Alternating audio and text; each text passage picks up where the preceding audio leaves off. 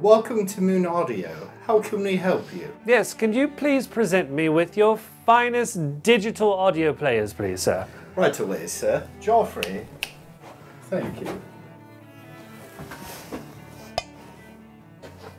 Enjoy. Looks lovely.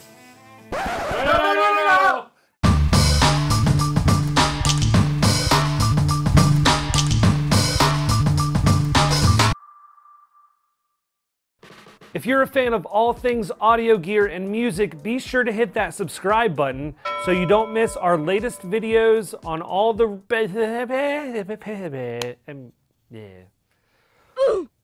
Nailed it. Today we're going to look at the portable heavyweights of the DAP world. The Cayin N8 Mark II, the Astell&Kern SP3000, and the Sony NW-WM1ZM2. These are arguably the best you can get in portable music players and sound quality in the audiophile world. Premium components, premium internals, premium features, and of course, premium sound quality. You're not going to get any better than this. Sony, Astell&Kern, and Cayin are some of the top DAP brands in the audiophile market. And I'll be honest, their flagship models are just as close to in-game sound as you're going to get out of a single portable music player. So with that being said, we wanted to take a look at how these flagship DAPs compare to each other. Specs, sound quality, value, and more. If you have the cash and you want the best, but not sure which one to pick, then this video is for you. Let's take a look at how the Cayin N8 Mark II, the Sony NW-WM1ZM2, and the Astell&Kern SP3000 stack up in our flagship DAP comparison.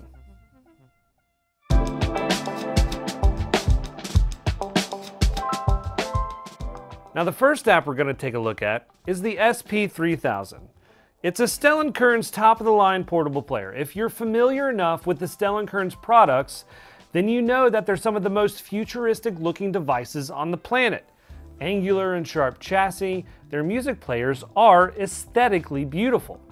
The SP3000 is actually the first AK player to be made from stainless steel 904L. It's heavy, shiny with a mirror-like finish. You know it's quality. AK also upgraded the screen from their usual 5-inch to a 5.46-inch full HD screen. Combined with the updated software, it makes for a great navigational and viewing experience. Up top, you'll find 3 headphone ports, a 3.5mm unbalanced, a 4.4mm balanced, and a 2.5mm balanced jack.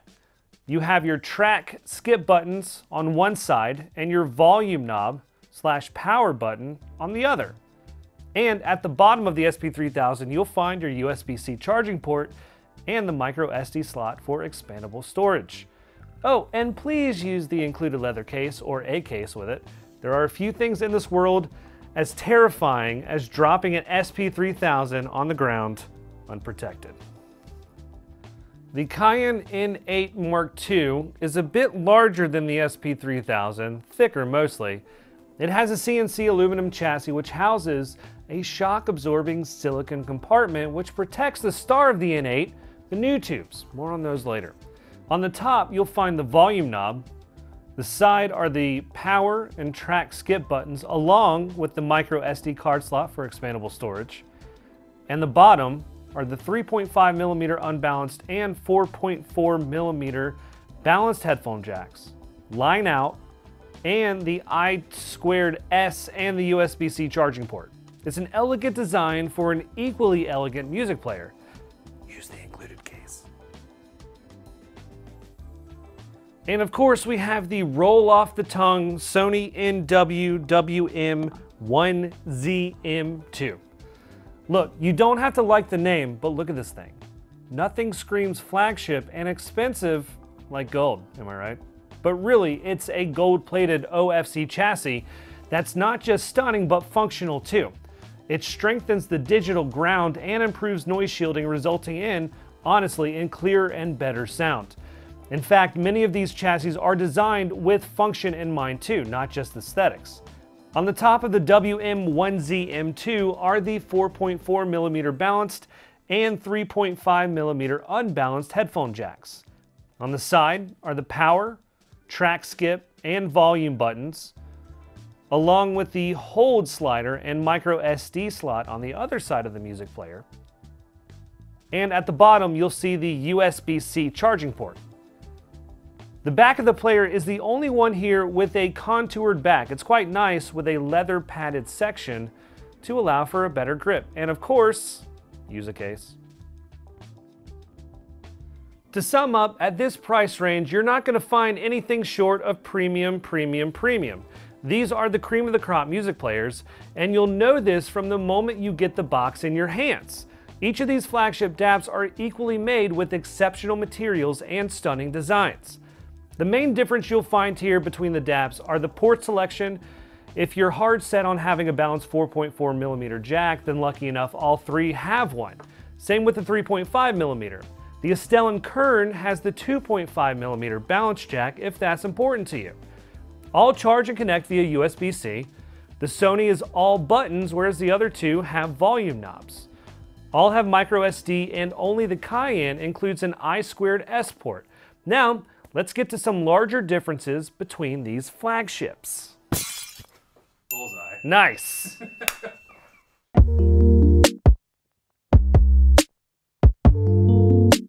We'll start again with the SP3000. One of the nice things about the AK's flagship music player is that they were first to market with the latest and greatest AKM flagship DAC. This will play more into the sound quality section of this video, which we'll get to in a bit later. But just know this, the SP3000 is the first product with the newest AK4499EX chipset. The DAP is configured with a quad DAC design, and it uses the new innovative Hexa audio circuitry structure design that we'll get to in a minute. You'll want to hear about this one.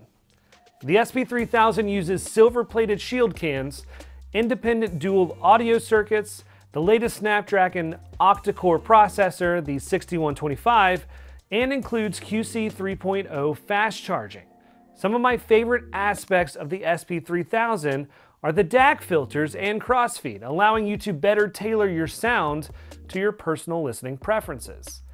You also get Astell&Kern's proprietary AK file drop and BT Sync technology, allowing you to set up your DAP as a network drive and wirelessly drop files directly to the music player from your computer. With BT Sync, you can connect other Bluetooth devices to the DAP and access their music libraries as well.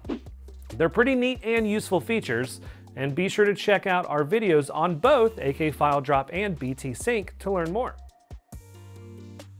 The Sony, on the other hand, has some very different things worth mentioning here. We talked about the gold-plated copper chassis, which helps with acoustic clarity.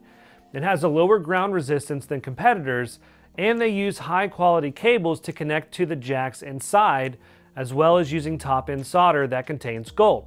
This supposedly improves the sound localization and presents a wider soundstage.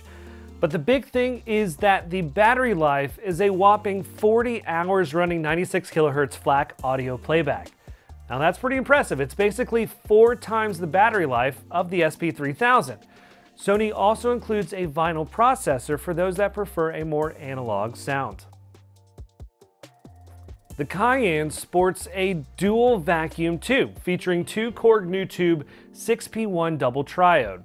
We'll talk more about them in the sound quality section coming up, but they offer something the other 2 DAPs here don't, and those tubes affect the sound in a pretty dramatic way. The N8 offers a high output mode, which is nice for headphones that require a bit more oomph to drive them effectively. Dual operation mode also allows you to switch between Class A and Class AB modes instantly. This also affects the sound of your music. Class A mode features low distortion and an optimum playback condition, giving you silky smooth, warm, and lush signatures to your music. Class AB mode features higher efficiency and dynamics, giving you a clean, tight, and some authoritative low end. The added line out is a nice feature for an added connection output option, and the multicolor home button is great for additional song sample rate info. The SP3000 also has this feature with an LED ring around the volume knob. Super helpful if you have a library of various sample rates. Power ratings for each DAP will allow you to drive most headphones well. You're not going to have much luck with electrostatics or special impedance cans or IEMs, but the SP3000 and the N8 do have various gain stages for whatever power you might need. Each DAP has its own collection of features that makes it a great choice for any audiophile out there, but I would suggest those looking for more options in tailoring the sound of their music. The SP3000 has a nice selection of filters and the crossfeed settings sound awesome. If you like your music on the warmer side, then the tubes in the Cayin or the vinyl processor in the Sony would be excellent options. I'm going to give extra points to Astell&Kern here for their BT sync and file drop features, because they really add some nice convenience factors to those who like to choose wireless transfer options. Now keep in mind all these DAPs come with Wi-Fi, Bluetooth, and Android OS, although Astell&Kern has their OS overlay that minimizes some of the Android OS navigation. There are some security risks here that I'll mention in a second, but bottom line is you can't go wrong feature-wise with any of these flagship DAPs.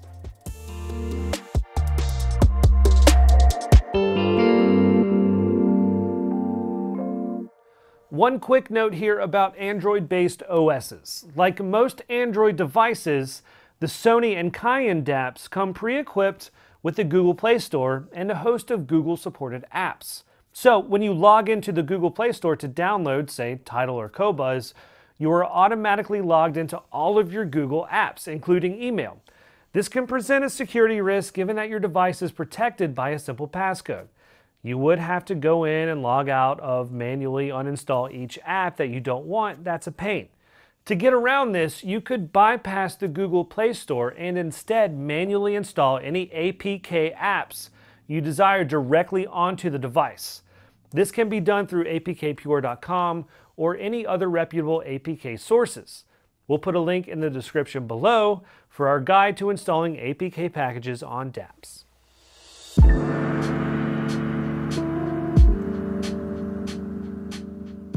Not to delay the point any further, but how do these DAPs sound? I think Astell&Kern has made some significant improvements in the sound department this year with the new Flagship.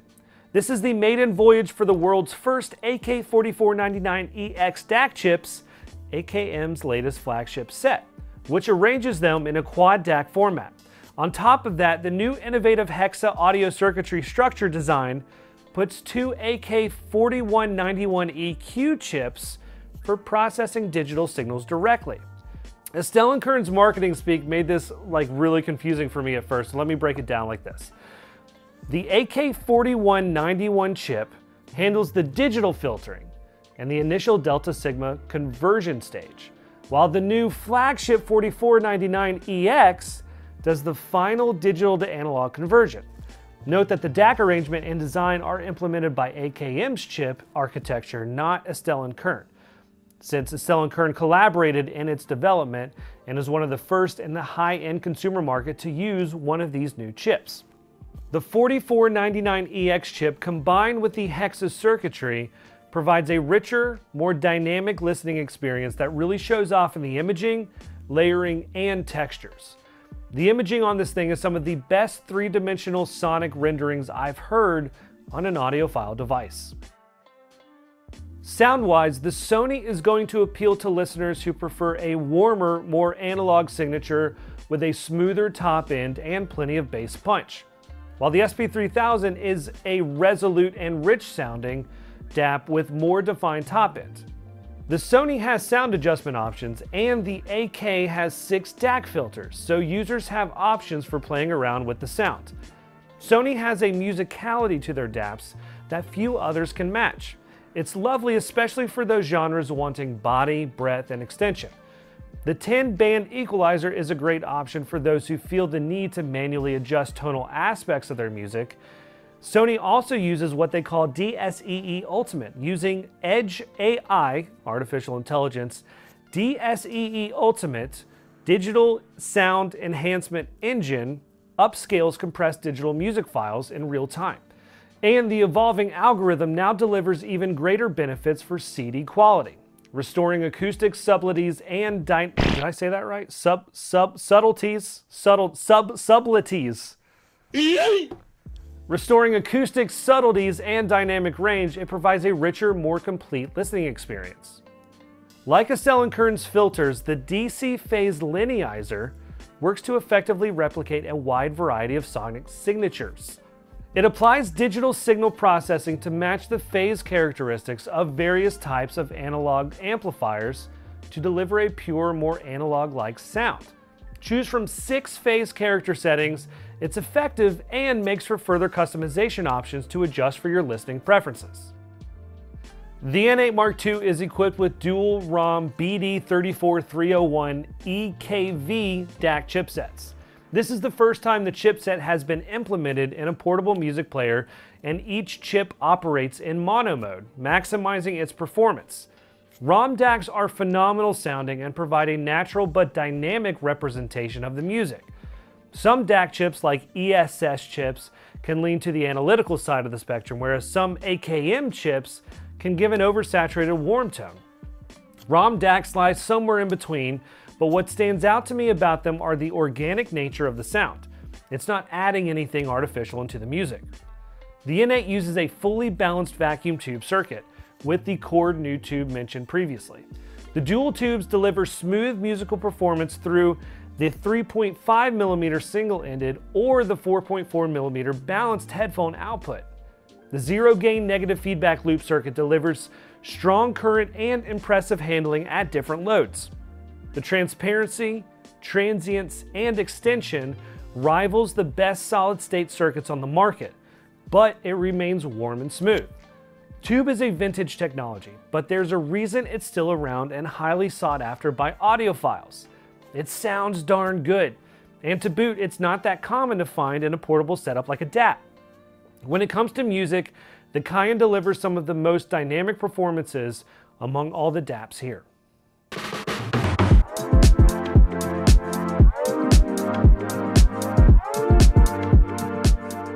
So when it comes to DAPs, it's hard to get any better than the Cayin N8 Mark II, the Sony NW-WM1ZM2, or the AK SP3000.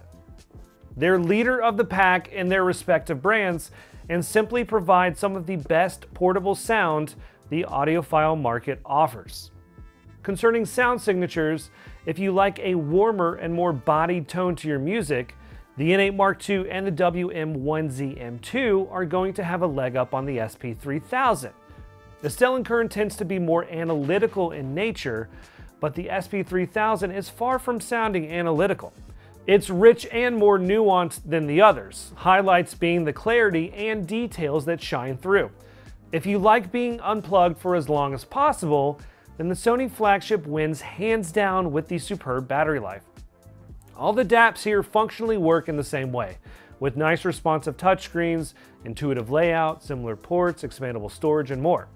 I guess the lesson to be learned here is if you have the cash and you want the best of the best, go with one of these 3. You won't be disappointed.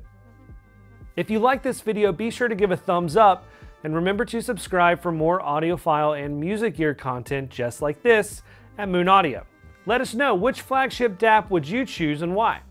What's most important to you in selecting a high-end portable music player? If you have any questions about DAPs, be sure to leave a comment below. And as always, thanks for watching.